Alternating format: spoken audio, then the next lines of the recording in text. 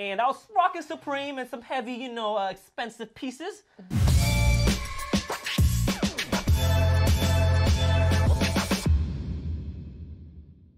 What's going on, everybody? Today we are going to be going over 5 rules you do not want to break when it comes to designer clothing. Trust me, it can get crazy. Exactly. So we've experienced some of these rules, so hopefully they can learn from them. You ready to talk about these? Let's go.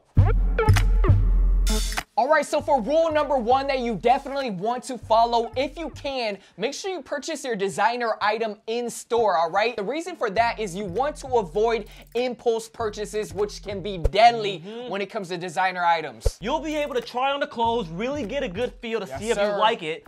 Basically taking the proper time when making the purchase. Online, you're only like 2 or 3 clicks away from making a potential financial mistake. You know, I've been there. So now if I get the opportunity to, I go in store, I make sure to try on the item, and like you said, make sure it is right for me. Plus, when you're in the store, they're gonna treat you right. right, Yeah. okay? If they know you're gonna spend $300 on a little wallet, you know, they're gonna treat you right, like you said. The least they could do is give you that champagne and orange juice. A little bit of champagne, a little bit of orange juice, might rub your feet a little bit. Trust me, man, in store, if you guys can, they will treat you right. You know, usually they will offer some type of beverage, maybe a little hors d'oeuvre, you know, some cheese crackers. Overall, it's just a better shopping experience when you do it in store. All right, guys, that wraps it up for rule number 1. There's a ton of benefits to shopping in store when it comes to designer opposed to online. Let's move on to rule number 2. All right, so for rule number 2, do not buy anything designer. That can be replaceable with a cheaper alternative. What we mean by this is when it comes to buying the item of a designer brand. Yes. Brand recognition is everything. You want the thing with the logo on it, the Gucci logo, the Louis Vuitton logo, the Chanel C's. Exactly. You know, there are some people that, you know, just buy designer for themselves. You know, they don't care about the brand recognition and everything.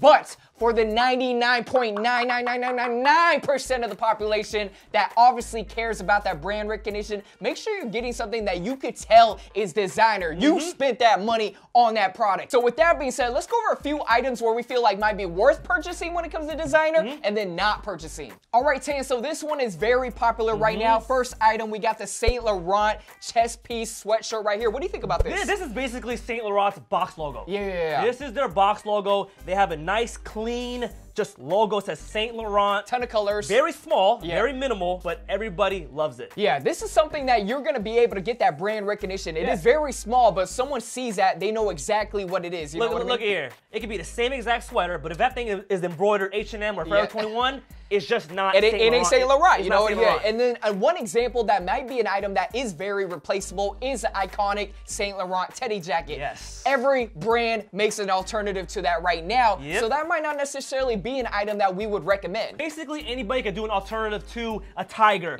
or a floral print. But when it comes to like brand recognition, that's why you see a lot of YouTubers rock that Gucci track jacket outfit. There's no alternative for that. They want everyone to know that they're rocking Gucci. Yes, sir. So that's basically what we're saying. If you're gonna spend that amount of money, make sure there's a lot of brand recognition inside of the items, not something you would find an alternative to at like H&M or Zara. So there we have it for rule number 2. Let's move on to rule number 3. All right, so for rule number 3, this is probably one of the most common rules I've seen kind of be broken out there. I know what you're saying. Do not stack a bunch of designer brands in one outfit. You know, out of all the rules in today's video, this one right here hurts my heart the most. Please do not wear like a Louis Vuitton Supreme all over print sweatshirt, and then you got the Gucci track pants at the bottom. Oh my goodness when it comes to designer, they have their signature look. Exactly. You know, their logo, like a Louis Vuitton monogram. Keep the outfit one vibe. You don't want to hit them with so many different directions and vibes. It's just gonna look like a hot, expensive mess, basically. You just threw on everything without really putting thought into your outfit. Basically, what we're trying to get across is be mindful of how many designer brands you're rocking in one outfit.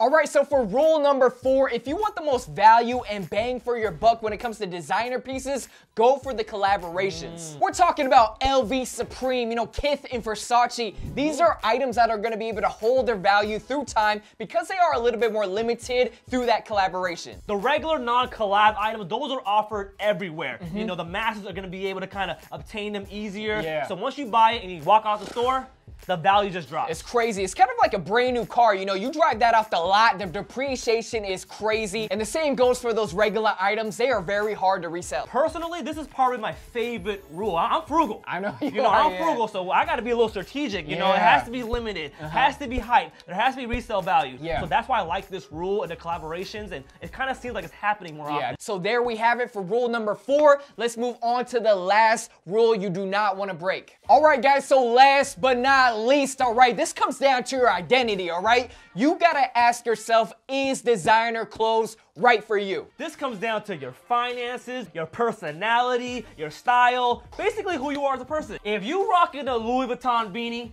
but you hopping out of a bucket, look. We're not here to tell you how to spend your money or live your life. But you gotta rethink your priorities. That kind of reminds me of, you know, years ago, I was in that boat. You know, I was kind of in that boat. You know, I was part of the belt buckle boys where you gotta show off the belt buckle. I think I bought a Louis Vuitton damier belt. And I did a photo shoot in it. I did a photo shoot when I was trying to do my music thing. You know? Okay. I remember that photo shoot. Yeah, man. So I had the belt. I asked the photographer for a discount. Can you see the irony in that? Look, man. That is crazy.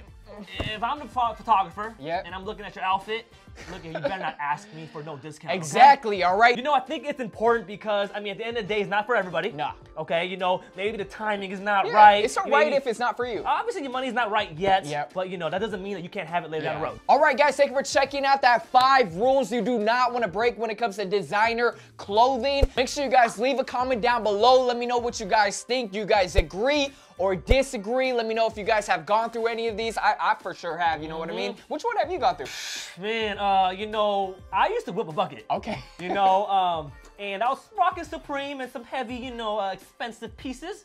Just didn't make sense. It didn't make sense, all right. So, we've been through these things, so we definitely, hopefully these help anybody out considering some designer pieces or are new to purchasing them. Let me know if you guys like videos like these. Make sure you guys check out Tang's Instagram, and until next time, we out. Peace.